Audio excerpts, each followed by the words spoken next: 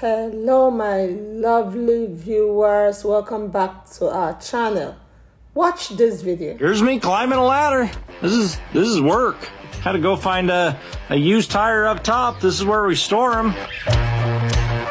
Can't always ask everybody else to go do. Oh, suck it in. Okay, I got it. Now, luckily, I didn't have to actually climb up on the stacks to get this tire. I could actually reach it.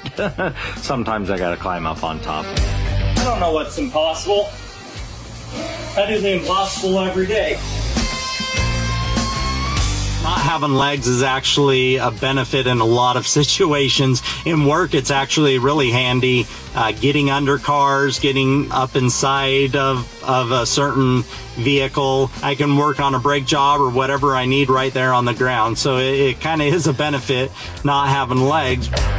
It's always funny to especially pull pranks on the customers, to be working under a car and then have them come out from under the car and you see their eyes get really big. Oh, I wasn't expecting that. What's going on? Anytime there's a customer really going off, they say, let me grab who worked on the car, and then they'll bring me up, and it's really hard for a customer to yell at the guy without legs.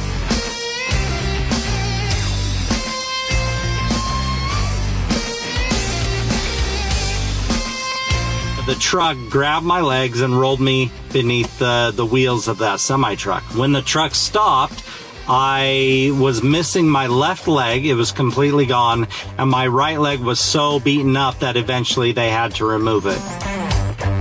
The doctors told my parents that if they did things for me, if they treated me like an invalid, then I would never be able to do anything on my own.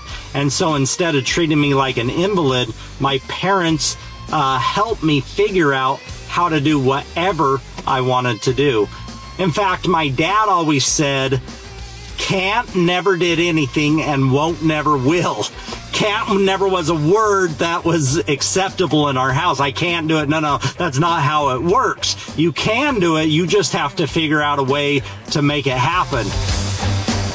There's so many little adaptations that I use.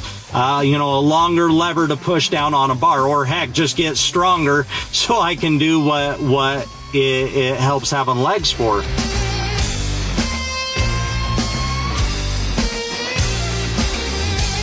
Well, I like to call it my booty because it's on my butt. It's my boot that's on my butt, so I call it my booty. I mean, it's something you can't buy in a store. It's something that I've just had to build over the years. For me, when people say, why are you even working? You should get money, disability money. I'm like, why would I want that? One, I'm not disabled. There's nothing disabled about me. That would indicate that I can't do something.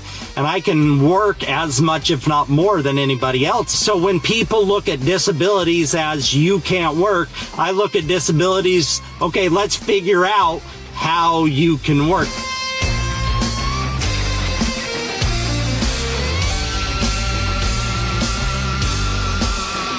I haven't done any kickboxing yet. I think kickboxing would be pretty tough. It's never been a problem not having legs. I do absolutely everything that anybody else does with legs.